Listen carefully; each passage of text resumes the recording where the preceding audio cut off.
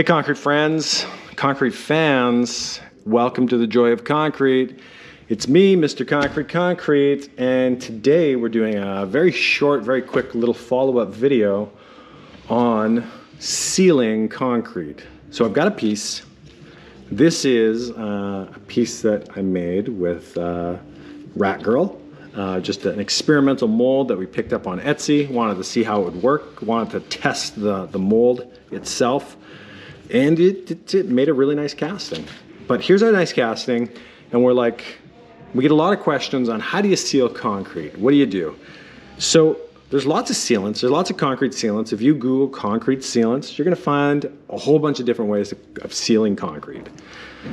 And some concrete sealants are really expensive. One of the bigger issues is concrete sealants sell in big quantities. A lot of times concrete sealants are used for sealing like floors, countertops, lots of stuff. You buy it in 5-gallon pails. It's like $600 for a bucket of sealant. That's too much sealant. And you know, you're working with a kit, you're at home, you might be in your office or dorm room or working out of your garage, and you're like, I just want a little bit of sealant. I don't want a whole bunch of sealant. How do I seal just this object? And I'm gonna tell you a little secret. Something you can use, you can go to the local hardware store and just get tile sealant. I'm not gonna rep any particular tile sealant. There's lots of grout and tile sealants out in the world. You're just looking for a tile sealant that's used for sealing grout and tile. It's used for sealing porous stone. And that's gonna work on concrete too. Don't worry about it. So I've got a mask on, I've got safety gloves, I've got some sealant, and I'm gonna just pour my sealant just into this little, it's the lid of an ice cream pail. I do a lot of reusing of things, and I've got a nice clean cotton rag. It's a lint-free rag.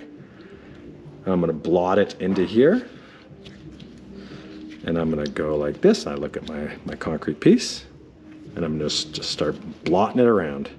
I like using the cloth. You could use a paintbrush if you want, paint this all in. And we're just gonna blot that sealant on. Get it good and sealed. Get it all into all the spots. It's soaking in already. Here we go. Just a regular old tile sealant. You can get this no matter, the reason why I recommend tile sealant is I don't know what your situation is. I don't know where you are in the world. I don't know what size of city or town you live in, but here's what I do know. No matter where you are in the world, there is tile. Someone has tiled something. It may not be in your house, but somewhere in your town, somewhere, your neighbor, somebody, you might even have a tile sealant sitting at home. Tile sealants come in all kinds of different amounts of gloss. There's high gloss tile sealants, there's low gloss, there's matte finish ones. And you know, there's a lot of options. So I'm just hitting everything. I'm just like, let's get it all. Let's seal it all. Why are we sealing? We're trying to, number one, if you seal it, you won't have any of a dusty finish. If you want to put a shine onto something, I don't really want a shine on this. If anything, I would want like kind of a matte finish or a semi-gloss. But I don't think concrete should be super glossy. So here's the first part of sealing. This is a really easy way to do this. There's a hard way. Once you've got it sealed, you can also buff wax onto things to seal them, but this has so much detail that if I use a buffed wax technique, it's gonna be really difficult to buff the wax out of all of these little bits. So I'd rather just, you know what? It's really soaking in, so I'm gonna give it another one. Once I feel confident that I've got one really nice full seal on here, we can let it dry for a couple hours and hit it again. Hit it as many times as you want. And sometimes hitting an object with sealant is, once you have a coat that you like, then you can wax it. Ooh, crazy, huh? Wax it after you seal it, give it a little buff over top, protect that sealant. Man, it's really difficult to get the sealant, there we go, down into those eye sockets. We want to make sure those are well sealed. If you have a skull at home, and you don't want to get stains in the eye sockets of the skulls. You got to get sealant all down in there, in the teeth. This guy's missing a tooth.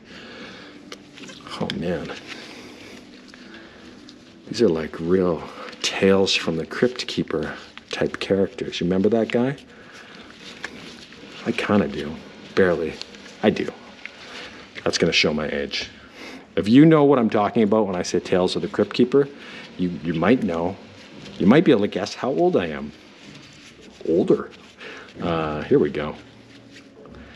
We're getting all the spots. I feel like this is probably pretty good. Now, final stage. Final stage. This is important when you're sealing. It's not as important with an object like this that has lots of little bits, but if you were sealing a nice big flat thing, the last thing that you want to do is you take your rag. I'm just going to wring my rag out to get it just a little bit drier. Shoot, is there a garbage can? Here it is. Okay, I'm back. I'm back. Sorry, everyone.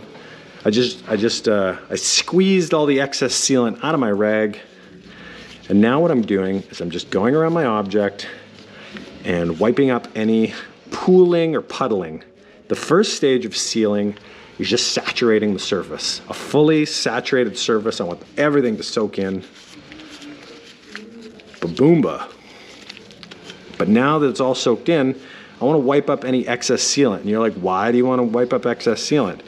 If I leave pooled and puddled sealant on my object, what's going to happen as it dries is you're going to get these weird, like extra shiny, kind of even globby little sections that are like, it'll look like too thick of sealant in some areas. It's just not going to be uniform. It's not going to be, if you leave puddles and pools and big drops in places, your sealant coat isn't going to be uniform. So you wipe your cloth clean, and then we just wipe in, really wipe it out. And there, we're done. This is sealed. We just sealed something. We used off-the-shelf tile sealant. It's gonna work great. I'm gonna move this like this, move that like that. I'm gonna say, peace out, everybody. Thanks for sealing objects along with me. One more thing, we don't sell a sealant because it's very difficult to ship sealants. It's not easy. So I'm like, just forget it. You're gonna be able to find all kinds of different sealants. And everybody likes a different type of sealant too. And depending on what you're doing, you may want a different sealant. There's lots of different types of sealant. If you got more questions, comments about sealing concrete, maybe you got advice from me. You're like, you're doing it wrong, Mr. Concrete. Tell me. I love it when people tell me how I'm doing it wrong. It's my favorite thing. So I'm happy to hear what you've got to say. And that's it, everybody. Bye-bye. Have a good rest of your whatever time to do the things you like to do. Thanks for tuning in.